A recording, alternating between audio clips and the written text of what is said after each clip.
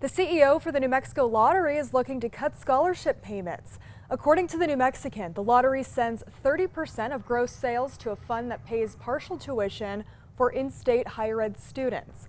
In a legislative finance committee hearing last week, CEO David Barden said the threshold should be lowered so the lottery can pay out more in prizes. He says that would lead to more people playing and ultimately generating more revenue for the scholarship fund.